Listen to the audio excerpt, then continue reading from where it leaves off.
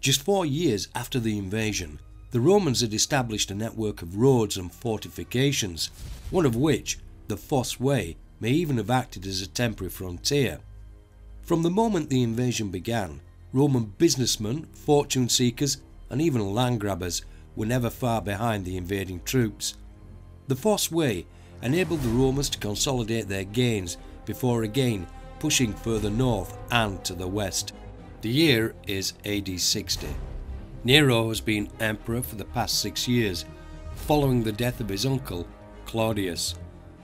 And in the lands of the Iceni, the ashes of their dead king, Prasutagus, shall soon be gathered from the funeral pyre. His wife, 2 daughters, and his people are unaware that they are to be thrust into the realms and annals of history, myths, and legends.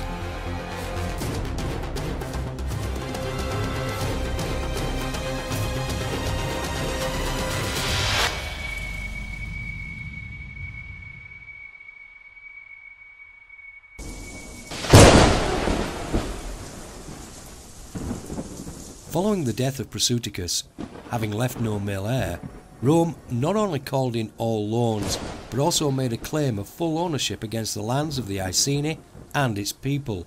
Boudica strongly contested all these claims and told the Romans to leave her lands.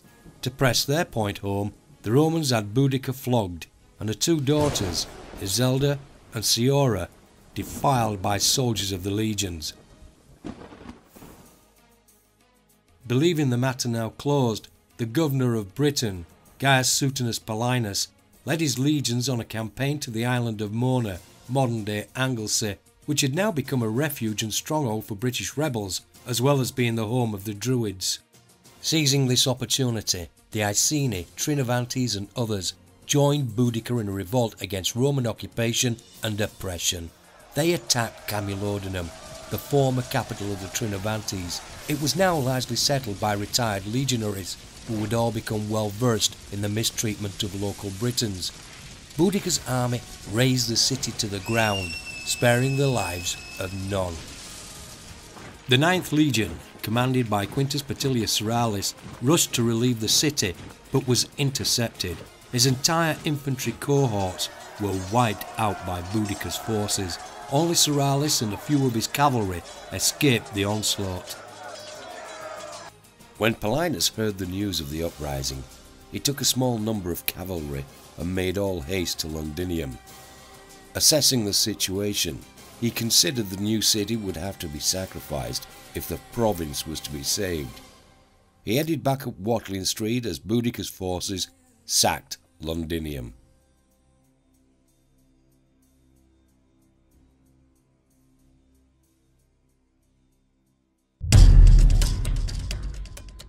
Paulinus put out a call for all available legions and auxiliary troops to muster north of Verulamium. He is eventually joined by his own legion, the 14th, returning from Mona, and various detachments of the 20th, as well as some auxiliary units. However, the prefect of the 2nd Legion ignores the call completely. As Boudica's forces now attack Verulamium, Paulinus, with an estimated strength of 10,000 troops, prepares the ground for an open field battle. Boudica's forces lack the skills, training, discipline and overall cohesion for this type of warfare, and although Paulinus' troops are vastly outnumbered, they take the day. Following the Battle of Watling Street, neither Boudica or her daughters were captured or ever seen again. But Paulinus' savage retribution against the people of those tribes who had rebelled was so extreme and disproportionate that even Nero became concerned, and within a year of the battle he replaces Paulinus with a more conciliatory governor. Following the suicide of Nero in June of 68 AD, Rome was thrown into a brief period of civil war in what has become known as the Year of the Four Emperors. The Brigantes were ruled by Queen Cartamandua, a loyal subject of Rome since the very first days of the invasion back in 43 AD. Her ex-husband, Venutius had long been a rebel against Roman occupation and had waged war on his ex-wife and her Roman protectors. Even before the Boudiccan uprising, Venutius had been building allegiances both within and outside of the Brigantes. And with this period of instability in Rome, Venutius staged his revolt against her. With the Romans no longer able to fully protect her, Cartimandua had to flee to Rome. And now the Brigantes had a warrior king instead of a Roman-loving queen to lead them. It was Vespasian who emerged successfully as emperor from the Roman Civil War, and one of his close relatives was Quintus Petilius Ceralis, the same man who had led the 9th Legion to its destruction at the outset of the Boudiccan rebellion. And in 71 AD, Vespasian appoints Ceralis as the new governor to Britain. He was assisted by Gnaeus Julius Agricola, who commanded the 20th Legion. Agricola was also a veteran of the Boudiccan rebellion, then serving as a junior officer under the command of Gaius Suetonius Paulinus. Between them, they set out on a major campaign against the Brigantes and claimed that they had beaten Venutius in a battle which took place somewhere near modern-day Stanwick. However, there's no mention of Venutius having been killed or captured, and one may question the possibility of the Britons engaging in this type of field battle, which effectively put paid to the Boudiccan rebellion. Such a lesson would certainly have been learned by the native Britons. Agricola left Britain in 73 AD, and Ceralis was replaced as governor in either 74 or 75 AD by Sextus Julius Frontinus. This would be Frontinus's final posting before his retirement from the military, and he concentrated all his efforts towards expanding the empire into what we now know today as Wales, securing any gold mines in the process. It had only been 4 years since Agricola had left the shores of Britain, but following Frontinus's retirement in 78 AD, Agricola now returned as the new governor of Britain, only to find that many of the British tribes had reverted back to self-rule. And it's at or about this time when the Ordoviques decide to wipe out an entire Roman cavalry ala which is occupying their lands. Agricola had returned with an agenda, as well as some unfinished business to settle. So, marching his legions up to the lands of the Ordoviques, he gives the order for his troops to put every man, woman and child in the Ordovique villages and settlements to the sword, and for good measure he lets his legions loose on the inhabitants of the island of Mona, which concludes the unfinished business from AD 60.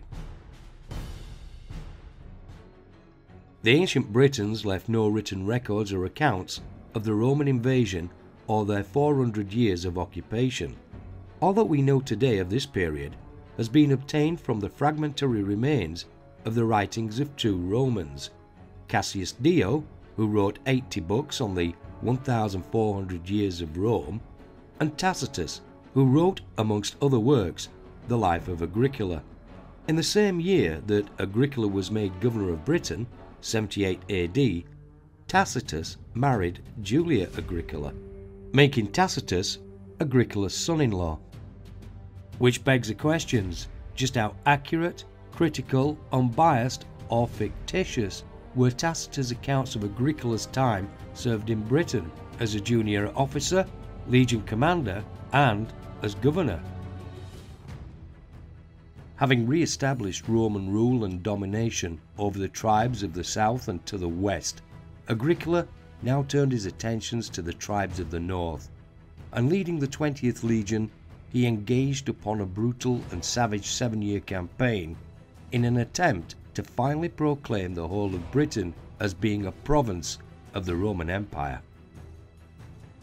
The mountainous regions of the Caledonian Highlands proved to be the first obstacle preventing Agricola from making such a proclamation. The second was Calgacus, king of the Caledonii. Agricola was forced to consolidate his position by building a series of fortifications along the foothills of this mountainous region. Calgacus used hit-and-run tactics on any Roman soldiers that ventured into the mountainous glens of his lands.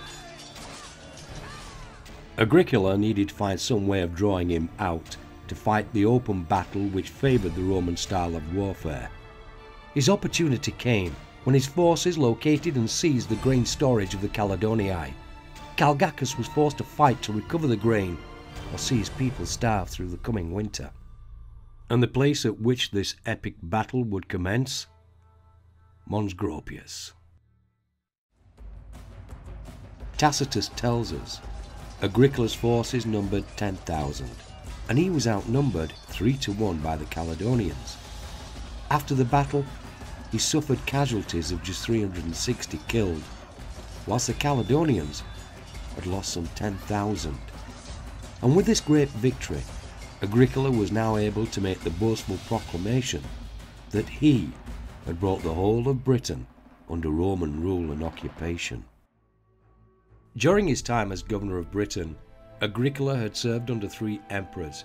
With the death of Vespasian in 79 AD, he was succeeded by Titus, who died 2 years later, and was then succeeded by Domitian, who, behind the scenes, wasn't that impressed with being upstaged by Agricola, given that his own campaign in Germanica was providing only modest victories. Agricola was recalled to Rome in 85 AD, and the years that followed witnessed a gradual withdrawal from the northern territories as successive emperors required legions to fight battles in other parts of the ever-increasing empire. With the death of Trajan in 117 AD, Hadrian is named as his successor, but he spends the first 6 years as emperor touring and consolidating the borders of the empire, and was due to arrive in Britain around 122 AD. But it was in AD 118 that Hadrian had appointed Quintus Pompeius Falco as the new governor to Britain. And it could well have been Falco's strong-handed attempts to re-establish Roman rule in the north that triggered a revolt by the Brigantes, Salgoviae, and many southern tribes of the Caledonians. So by the time Hadrian gave his commands to build the wall, just what had the Romans really accomplished?